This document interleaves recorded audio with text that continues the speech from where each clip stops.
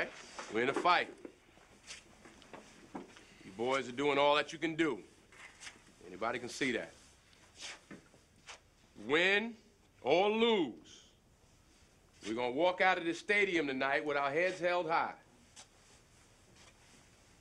Do your best. That's all anybody can ask for.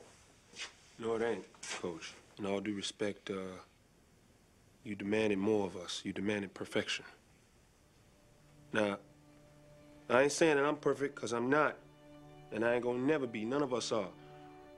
But we have won every single game we have played till now. So this team is perfect. We stepped out on that field that way tonight. And if it's all the same to you, Coach Boone, that's how we want to leave it. Yeah. I hope you boys have learned as much from me this year as I've learned from you. You've taught this city how to trust the soul of a man rather than the look of him. And I guess it's about time I joined the club. Herman, I sure could use your help. Ed Henry's kicking my ass out. Listen up. This is our time now. Second half is our time. We're gonna make some changes on defense. They're spreading us out too far.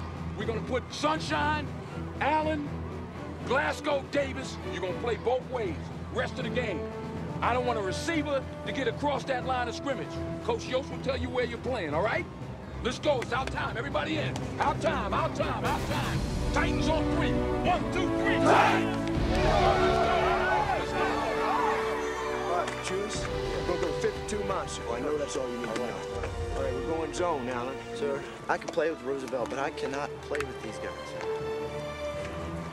No, I tell you what, I didn't want him on the bench all year so I could watch us go down on Mike.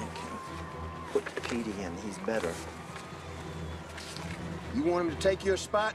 You go give it to him.